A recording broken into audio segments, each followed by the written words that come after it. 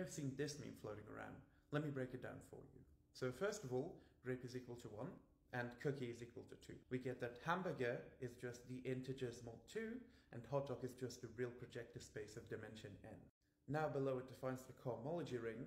This is just the graded ring, which is the direct sum of all of the cohomology groups with the cup product. Below this, the meme actually gives us a hint. It states in these 3 lines the universal coefficient theorem for cohomology, which allows us to calculate these cohomology groups and then determine the cohomology ring. So since Z mod 2Z is a field, the leftmost term, which is called X, which is what they mean by the derived function of pizza, vanishes. So you just get that the cohomology groups are isomorphic to the group of homomorphisms from homology.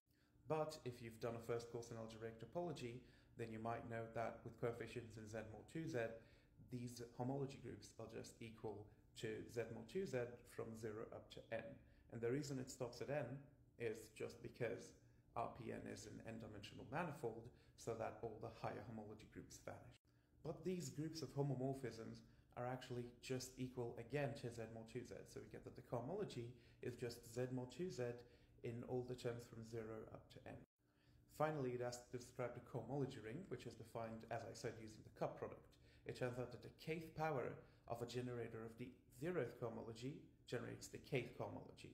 So we can call this generator X, and we get that the cohomology ring is actually isomorphic to Z mod 2Z adjoin X, the polynomial ring, over the field Z mod 2Z modulo the ideal x to the n plus 1, which is basically the ring of polynomials with coefficients in Z mod 2Z of degree at most n, where we set x to the n plus 1 to be 0.